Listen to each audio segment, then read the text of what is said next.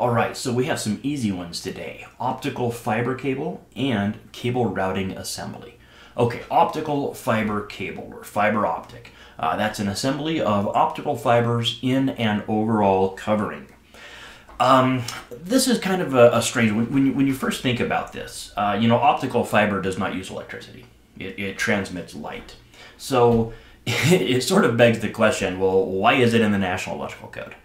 Well, because we have to regulate it, at least in terms of like its smoke production, where you can put it, toxicity. So it has similar provisions that you would find like with twisted pair cable in Article 800, or signaling cable in 725, or coaxial cable in Article 820.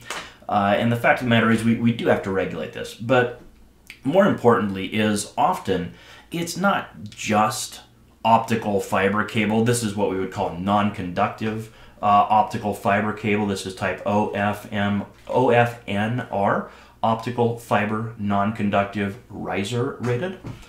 But it comes in a few different flavors. You have the composite cable, and here's where it definitely has to be included in the National Electrical Code, because this is a optical fiber cable that contains both optical fibers and current carrying electrical conductors.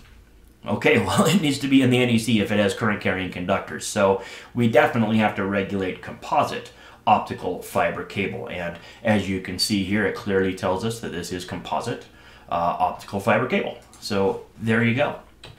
We've also got conductive optical fiber cable.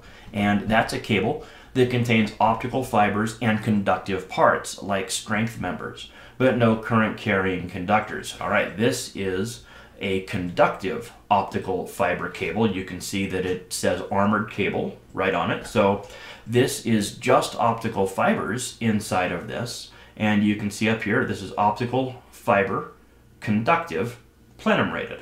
So the last letter, whether it's G, which is general, or R, which is riser, or P, which is plenum, the last letter tells us what we can do with it, where we can install it. OF, of course, are optical fiber, and then you have conductive, non-conductive, and you have composite, as we discussed. Non-conductive optical fiber cable is just optical fiber, so an optical fiber cable that does not have any conductive parts. So OF and R is the most common, or OFN, and then R or P, depending on where you need to install it, whether it's a riser or a plenum. A riser is when we penetrate a floor.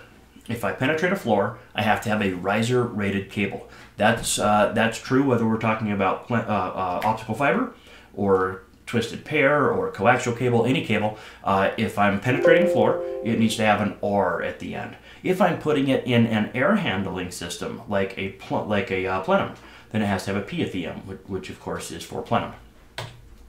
The other thing that we have is what we call a cable routing assembly, and that's a channel with associated fittings for supporting and routing cables for communications, optical fiber, data, class 2, class 3, power limited tray cable, and power limited fire alarm. So this plastic stuff right here that you use to route your cables, that would be a cable routing assembly.